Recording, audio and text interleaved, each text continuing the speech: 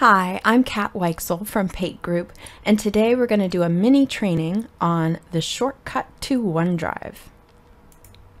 So today I want to talk about one of my favorite features inside of SharePoint sites, this ability to add a shortcut to OneDrive for a particular library or folder.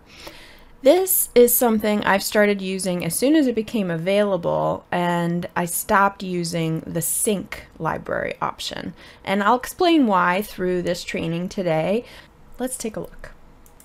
So I'm going to go ahead into a couple libraries here in SharePoint, and I'm going to say on the menu of the library, add shortcut to OneDrive. Notice this option is right next to the sync option.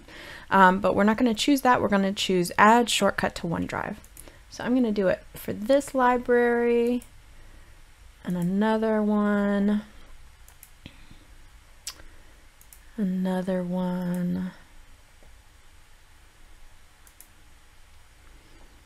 I'm even going to do it from Teams. Notice I'm in a Files tab in one of my teams, and I have add shortcut to OneDrive here as well. So now I have multiple shortcuts. If I go into my OneDrive and I refresh, I'm going to see these new folders, and they have a little icon next to them with a little link symbol. These are all those shortcuts that I just created. This is the way it has been for a long time. When you added those shortcuts, they would just kind of show right alongside all of the other folders that you have in your OneDrive.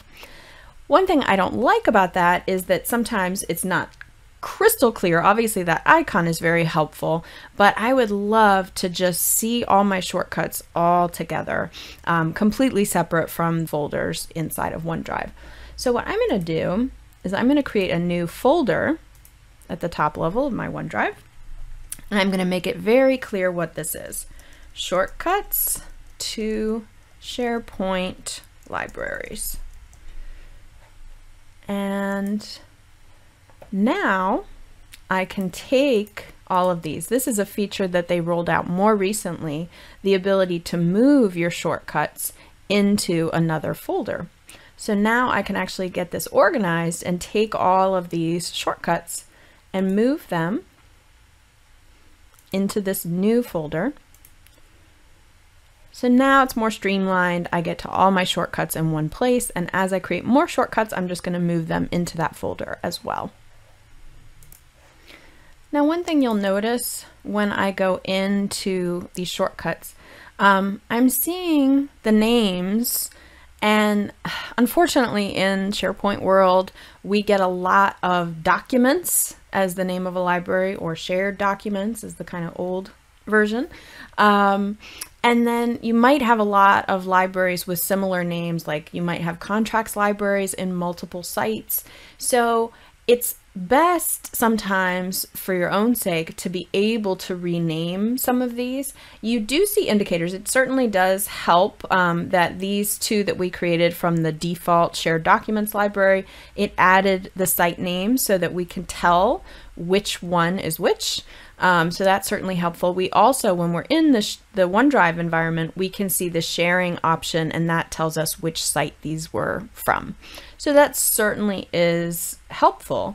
But if I wanted to rename these, notice from the menu, I don't have that option. There's no way for me to actually rename these folders. But if I go into Windows Explorer, I can actually go in to that folder, and in here I can rename these. So let's say I know this is actually from my training site. There's no indication here, which is one of the reasons it's difficult. When you're in Windows Explorer, you don't have quite the same visual aid that you do with that sharing column inside OneDrive. So here, if I just click twice to be able to edit this folder name, I'm going to actually say training videos, because that's what this really is. And I could do the same thing. I could rename these as well to make it a little clearer. Now, this, you might be concerned, did this affect the actual library itself? It did not. This is just for my shortcut. So when I come back here and I refresh in OneDrive, I am going to see the updated name. So this says training videos. But notice, I'm going to show you one of the nice features here. Whenever you're looking at a shortcut folder inside of your OneDrive, if you select it, one of your menu options is to open the original location. So I'm going to open the actual source location, and notice we didn't rename anything here. This is all fine. I can see that the folder is still called video and it's still inside the documents library. So no harm done by our renaming our own shortcut. Now, what do you do when you maybe don't care about all of these anymore and you want to actually remove some of the shortcuts that you've created? You have a couple options.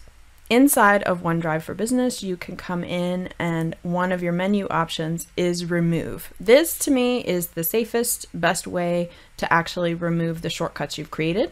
It's on the menu, so it's absolutely the way to go. So if I wanted to clean this up and let's say I don't need this shortcut anymore, I could just say remove. It's no longer going to show up there, and when I'm in Windows Explorer, it's also removed from there. You can go in and delete one of your shortcuts from here by actually just selecting it and hitting delete or hitting the little trash can up here. You do get a warning, and it says deleting an online only folder permanently removes it from your PC without sending it to your recycle bin.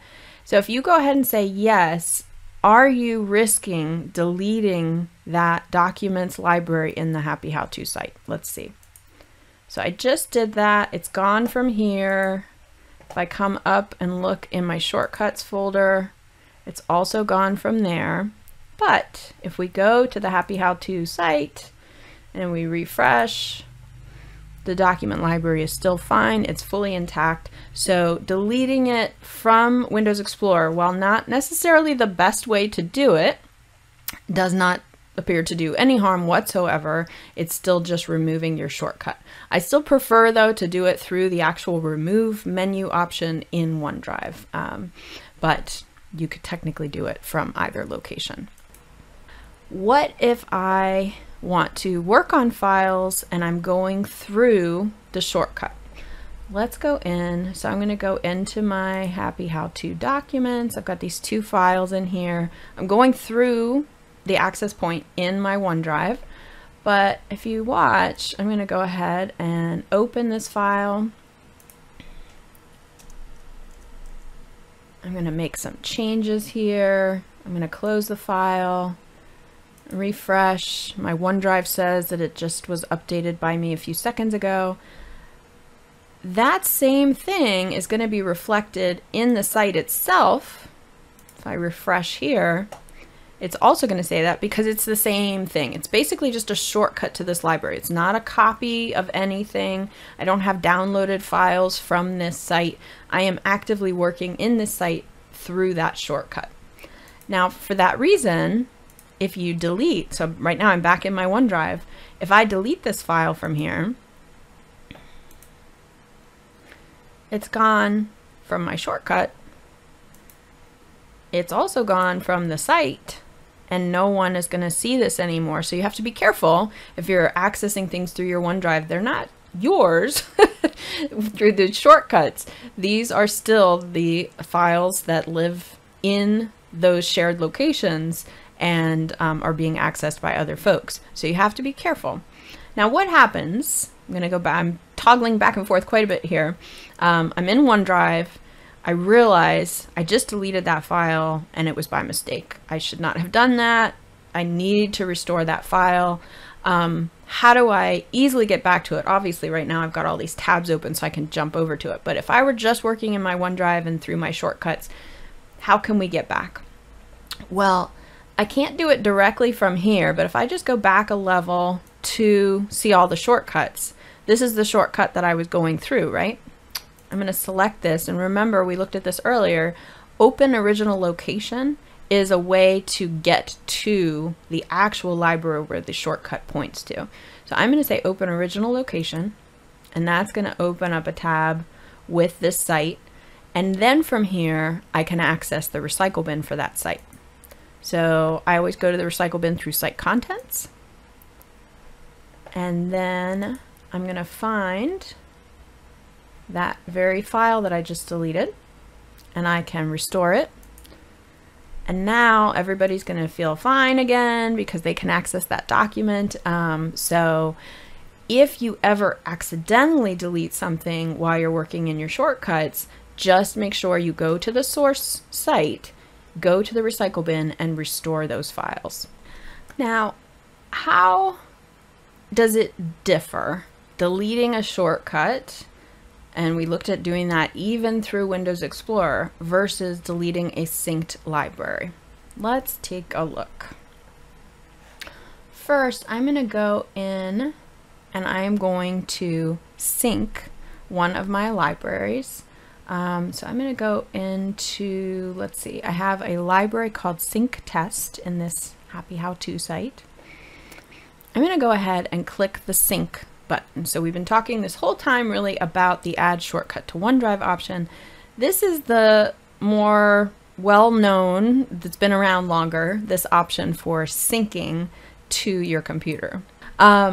This is that library that I just synced. I find it in a different location. It's not available under my OneDrive section. It's available under, I work for Pate Group, so it's available under my Pate Group tenant, and it's showing all of my synced libraries here. What happens if I try to delete this the way that I tried to delete my shortcut before? Remember, I was in my shortcuts and I was able to delete one of the shortcuts, no problem. Let's see what happens if I delete this. If I just right click on this and say delete, I get a warning very similar to that other warning I received the last time I tried to delete. It's giving me more warnings. It's doing something. This is typical user behavior, by the way. Like if you're just clicking around, you're like, okay, whatever. What just happened? If I come here, look at this. That same library that I just synced that had 2 files in it is now empty. It still exists, the library still exists, but it wiped out all the content just from whatever the heck I just did in Windows Explorer. Now, because this is kind of user behavior I've seen frequently, that's why I see sync as a little bit riskier. We really weren't having the same risk when we tried to delete our shortcuts from Windows Explorer. Now trying to, thinking you're deleting a synced folder or library, you're now running into actually deleting content. And so if this were to happen, again, it's good that there is a recycle bin. So those files also went to the recycle bin. And so if that person realizes what just happened, they can come in here and they can do a restore. But it's really kind of a scary thing to see that happen. And what winds up happening, so now they're back because I just restored them. What you're supposed to do if you sync a library and then you decide you don't want it synced anymore, you actually have to come into OneDrive for Business Sync down here, go to your settings, and then you find where it's synced and you have to say stop sync. If you are looking to really just get quick access to those files that are in these different SharePoint libraries, I do think that shortcut to OneDrive is a safer, better way to go for most folks.